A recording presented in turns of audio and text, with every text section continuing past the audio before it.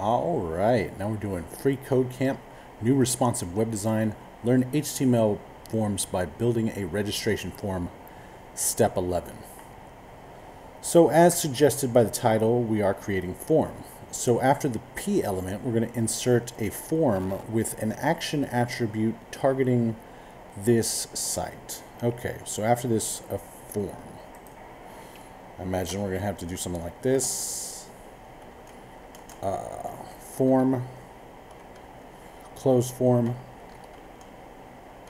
and then action attribute. Okay, action equals empty string, and then we'll put this in there. All right, and there we go, and let's test it out. Okay, looks good. It didn't really do anything, but okay, submit it.